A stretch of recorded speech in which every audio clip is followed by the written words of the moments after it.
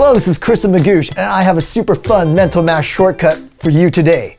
How to square any number ending in a 5 instantaneously. Okay, so let's take the number 35. 35 squared is 1,225. I know, I'm so smart. Not really. What did I do? Well, I took the 3 in 35 and I multiplied it times 4. That is one number larger than 4. Where did that 4 come from?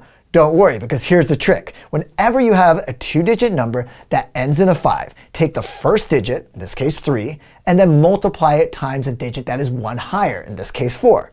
3 times 4 is 12, and then just write the number 25 after the 12. That easy? Well, let's try another one.